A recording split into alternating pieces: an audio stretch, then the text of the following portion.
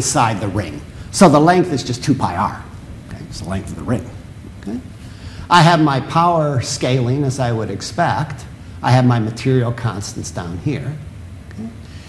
But instead of this phase matching constraint here, what I have is factors that tell me how strongly the light is enhanced because it spends a lot of time in the ring.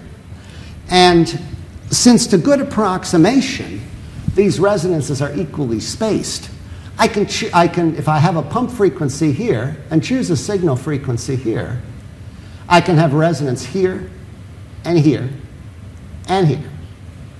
And if each one of these alpha squareds, of which I have 1, 2, 3, 4 of them, is on the order of a few hundred, I can get a huge enhancement in the ring, in the production of this idler frequency by using a ring rather than a channel of equal length. Now, of course, the ring, I want to use a small ring, but on the other hand, if I raise a couple of 100 to sort of 4 powers, I have a lot of enhancement going for me.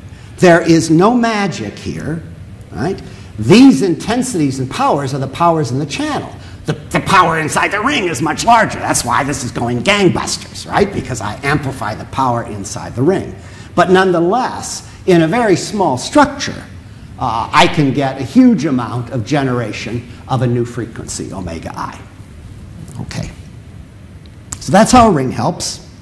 That's the classical story. And indeed, this has now been seen in silicon rings by the Lipson group at Cornell, and in Hydex rings, that is the material that's used by the company called Infinera that I mentioned before, in work that was partly done here at Sydney. Okay. So this has been seen, and the numbers that came out of the experiment, this one here, the Hydex one, are in very, very good agreement with the theory, the result of which I just sketched for you. We actually really did do the calculation. I just gave you a sort of cartoon of the answer. Okay? Okay. All right, now let's look at quantum processes. Okay? What happens if we go into the quantum regime? Now we have something called spontaneous four-wave mixing. Remember, this was the classical process. The quantum process looks sort of the same, but you don't put that signal beam in to seed the process. You just put in pump photons. And every once in a while, 2 of them will convert themselves, one to a photon at a slightly higher frequency and one to a photon at a slightly lower frequency. It's a spontaneous process. You cannot describe it classically. In the same way, you cannot describe spontaneous emission classically. It's a kind of nonlinear optics analog of spontaneous emission. Okay? But what I'm going to do is I'm going to build a little story for you and sort of describe it in a sort of half-baked quantum mechanical, half-baked classical way. I remind you now that we have actually done the calculations, and what I am telling you is just a kind of a cartoon synopsis of the result. But the cartoon synopsis, I think, illustrates the physics, and maybe illustrates the physics better than the details of the equation.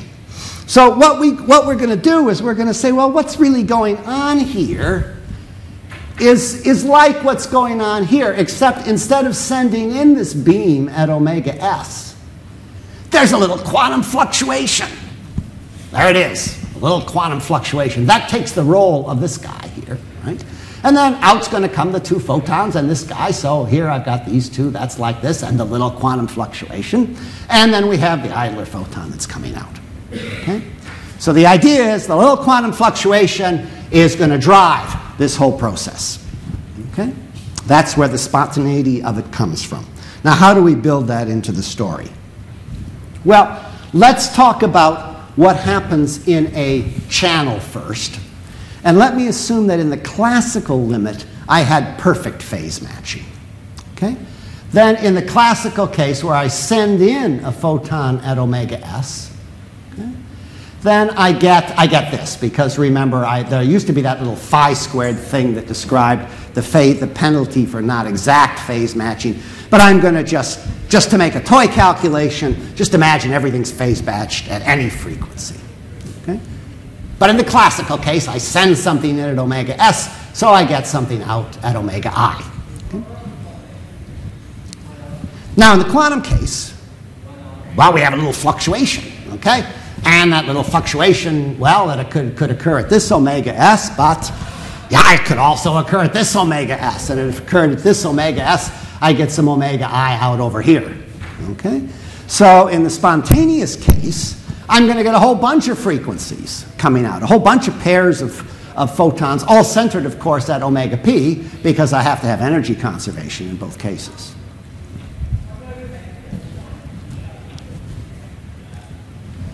What happens? Well, if you calculate the amount of power I get at, let's say, the idler, and this is approximately equal because there's idler photons coming out everywhere here, okay? But if you make a few if you take the exact calculation, make a few approximations, you can put it in this form, and you can see here, well, much is the same as in the classical case. Okay? Of course, there's no input power at the signal frequency. Instead, I'm relying on a quantum fluctuation. So what power would I associate with the quantum fluctuation? Well, power is energy over time. Well, the energy would sort of be like h bar omega, where omega is one of the frequencies around here, okay? And what's the time? Well, the only time that's really left in the problem now is the optical period, right? So, and the 4/3, I have no simple explanation for why it's 4/3 instead of some other number. It's because of various approximations we made when we took into account the fact there's many frequencies coming out. But you get the idea, right? The idea is that the power of that quantum fluctuation, which is driving this, is about a photon energy divided by a natural frequency. And it's divided by the period of the optical fields. And that's the thing that's important because there's no other time scale in the problem. It has to be that. And as they say, if you actually make the calculation, bash it around a bit, you can push it into this result. But we did not make the calculation with little fuzzy, sort of quantum blurbs. We used raising and lowering operators, and we did it all correctly. Okay. Now what happens in the ring? Remember, here's the classical case again, okay? And again, I'm going to assume perfect phase matching. One can generalize it. So I'm going to assume all these things are at the peaks of their alphas and so on, okay? And that's the expression we got, those 8 powers of alpha here. The alpha fourth is the pump, and the alpha with the omega I, and the alpha with the omega signal. Okay? What happens in the quantum regime? Well, now we're relying, if I want to calculate the power that comes out at I, of course there'll be some power coming out at S too, but the power coming out at I, what do I get? Again, look, much is the same, okay? Same material constant, same powers of alpha, same L squared. Now something again has to take the role of that signal power. And what's it going to be? Well, in this case, the numbers come out more nicely. H bar omega over 2, half a photon, fluctuating power, fluctuating energy. That's maybe right. Here's the time that's involved. Now, the time that's involved, L over V, that would be, if there were no enhancement in anything, that would just be the travel time around the ring. But it's enhanced because I'm at a resonance, so this light can spend a much longer time in the ring than it otherwise could. So I pay a little bit of a penalty there because of that long time. Okay? But nonetheless, I still have 6 powers of alpha here left over, which will give me a large enhancement. Okay? L over V here is typically on the order of 100. Okay? So if you 100 periods, okay? So if you compare this